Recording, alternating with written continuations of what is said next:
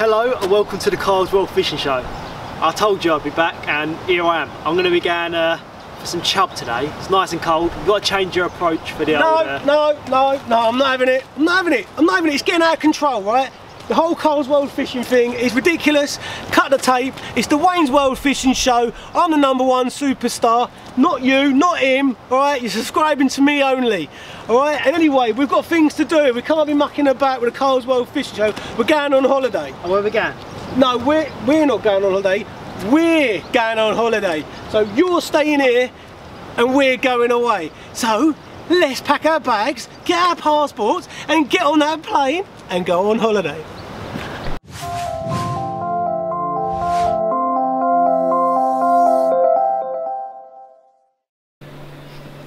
Boom, there I am. I'm in Norway yet again, 2019. I'm here with the same guys I was here with last time, plus a couple of new faces. And what are we after? The usual suspects, the monsters of the Norwegian deep. Cod, halibut and coalfish. Pollock as well. We're going to be catching mackerel as bait, probably small coalies as bait as well. The usual things out here, guys. You know, whatever you have back home, just multiply it by 100, because everything out here is in massive, colossal sizes. It is worth every penny to come out here. I'm here again. How can I not want to come here with this kind of beautiful backdrop that we get? And that's just a byproduct of being here. The place I'm at now is not as north as, bear with me because my Norwegian is terrible. I have no Norwegian skills. What was it called before? Hoversoin, I think it was called Hoversoin. That's way more north than we are now. Now we're in a place called, here we go, an island called Lofoten. I'll tell you what I'll do, I'll just superimpose a map on the screen now, give you a rough idea where I am, because I can't pronounce these names. I'm very sorry. If any Norwegians watching this, I'm so sorry. But we've got the boat, we've got a guide for the day, and we've got the guys. We're ready to go. So without further ado, he's not here, left him back at home. We're very romantic, as we say, but not that romantic. We done a holiday together, not all the time anyway. So I know you're ready to see the fish, so let's get out there on the water and see what we can pull out of this Norwegian deep blue sea. And I know for a fact that we're going to have some good stuff to show you. So without further, let's do it. Let's go fishing. Stop talking about it. Let's go fishing. I called you tonight. I've been thinking this for too long.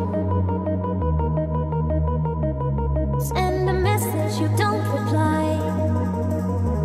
I'll keep looking for you, even if it's wrong. I'm sitting all alone in my room. You're stuck so high in my head. I don't care if there's no chance. I need to find you. I need to know. I need to know. I need to know if we're still in your heart. Enjoying the lovely view. Oh.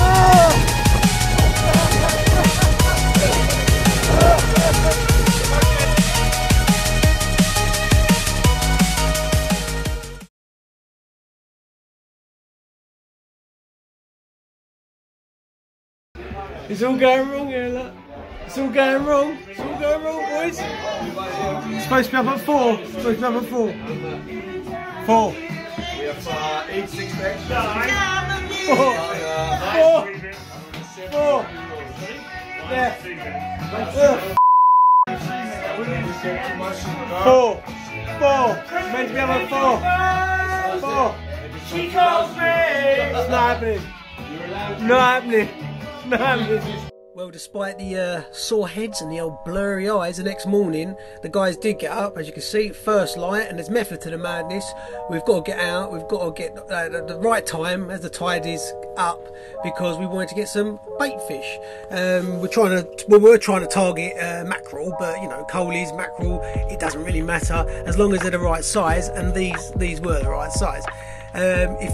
Those of you who've got a bit of keen eye, you'll see the fella to my left there in the red jacket. That's Andre. He was in the other Norway video. He works for the company that organises all this, which is called Sports Quest, and the other company is Nautic Angling. So we had him for the day. Now he's worth his weight in gold. I can assure you guys. Like, I mean, it's good fun when you go out there. You can do it all yourself by all means, like, you know, DIY. But getting a guide, you know, these guys are fantastic. Like, this is their bread and butter. And old Andre there, he can get that boat around the edge of a penny. The drifts when he's in control are, you know, spot on all the time, every time. And he put us on the fish that day. He knew exactly where to go. So what he's doing there, I'm just the rig I've got there it's massive. It's for a halibut, which is target species, right? And he's got a little bit of a little coalie there, the ones that we just caught. Now in Norway, you're not allowed to use live bait if you're worried that why that coalie's dead. You're not allowed to use live bait. So unfortunately, nevertheless, we'd only just caught all those fish fresh. We had to kill them. But trust, it doesn't make any difference to the old cod or, you know, even a bigger coalie, or mainly the halibut. They're really not that fast. As long as a little freebie wasps past their nose, they'll take it. So I think, if I remember rightly, this is the first drift, and which is that coalie he's just put on for me. And yeah, as you can see, the old rod buckled over, and the heart started pounding, and well, squeaky bum time. Because don't forget, guys, I hadn't caught a halibut. I haven't caught one yet. You know, this is my second trip to Norway, and I've caught everything else, but I hadn't caught a halibut. So, you know, I was really looking forward to catching one. And you can tell instantly when that rod goes over, this is nothing else apart from a halibut. It is just like hooking into, it's like hooking into a bloody transit van that just didn't want to know. And this isn't even a big one, like, you know, this is a little baby, but it's my first one, and I was very happy with it. But you can see that old ugly stick there. I don't think he's had to work that hard since I bought him. But pump it away, pump and wind, and those of you with a keen eye will know that the braid I'm using there is different colours, and it's a different colour for every 10 metres. So I know if the fish are, I don't know, 70 metres for instance, if it changes colour 7 times, I'm roughly in the kill zone. So, you know, that's why there's different colour braid. It's not that I just thought it was pretty. And there you go, let the guide deal with the fish as well. This is only a small one, but obviously you don't want a big halibut flapping around on the boat, or a massive cod. You can damage the other anglers or yourself, and it's his job, and he knows exactly how to handle it and what to do. He's giving it a little measure there, and that ain't bad. Look, 84 centimetres, my personal best, because it's the first halibut I've ever caught. And look at that. Oh, and look how happy he is. What a fish, what an angler. Fantastic.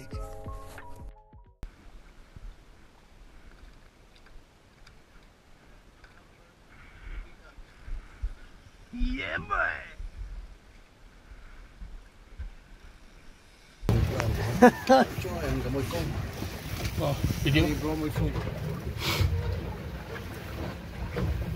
God, look at the bend in that rod.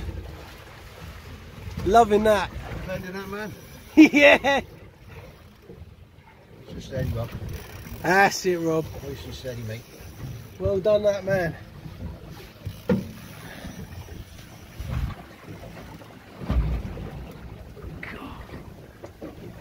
Look at this.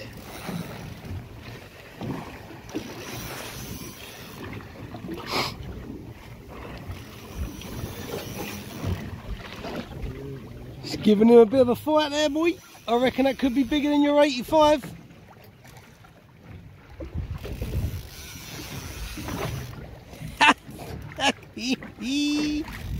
First cast, eh?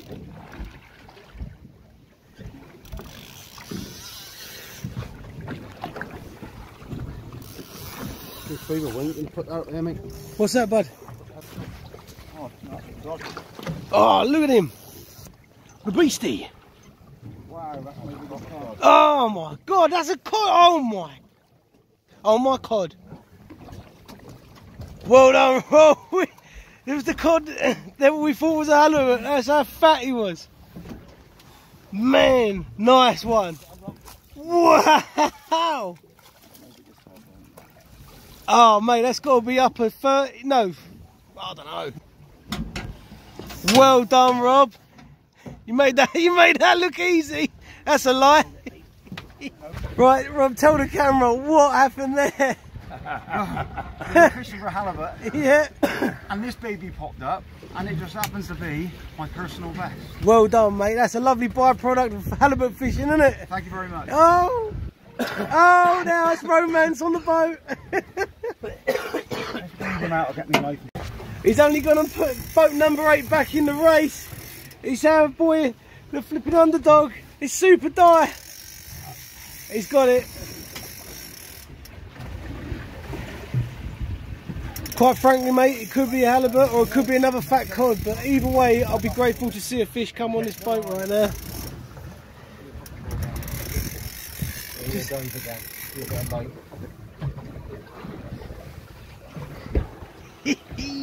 Easy, Die. Go on, look at the concentration in that face. He's got this.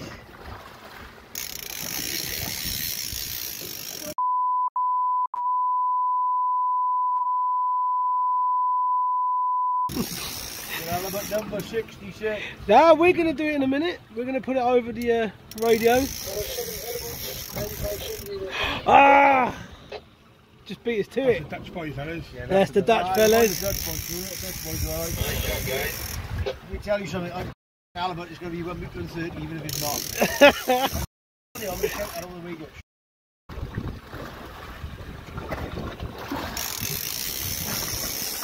Cool, it's giving you a bit of stress there, Die. I'll just take my time with it. Oh, fair enough, mate. This, we got, you know what I mean? Yeah, no, yeah. Halibut is good. Super Die here. Yeah. We're getting colour. It's a big cod. It is another big cod, ladies and gentlemen. Another monstrous cod. It's another massive one. Well done, Die, mate. I'm still impressed. That's Well done. bloody hell. That's huge. That's a beauty. Well done, kiddo. Well Well done. 40 odd pounds.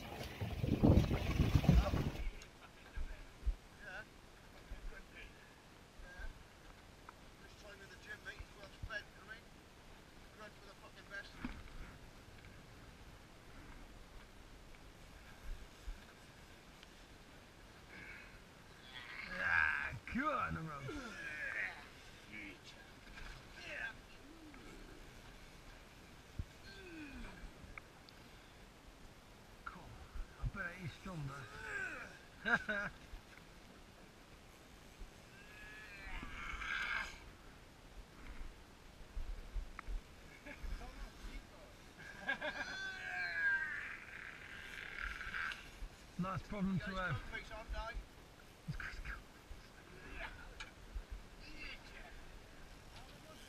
Is it really?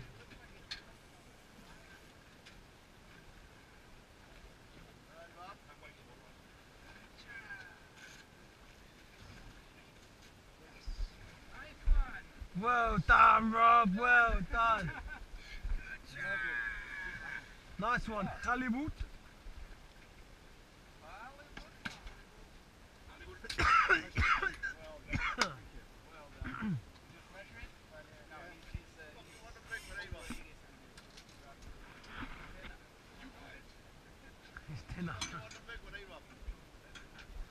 Well done, Rob.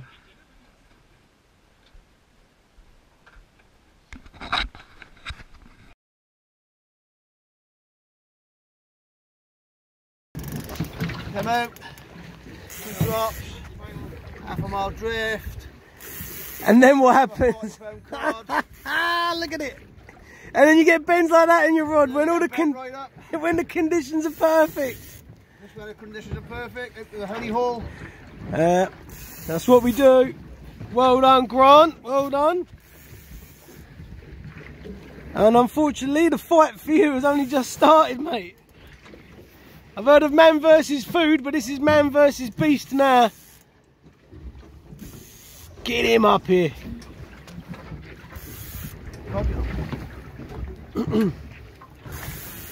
You got the gaff ready down there, Rob? Good man, good man. Whoa, this looks like a beastie one. It could be another big cod, but you said he had a couple of good lunges, didn't it? Yeah, run off. It run off. Just for the record, Grant, I did spot that bite, so we'll share this one then, mate, yeah? This is a 50-50, yeah? Yeah? It's 50-50, I spotted your bite.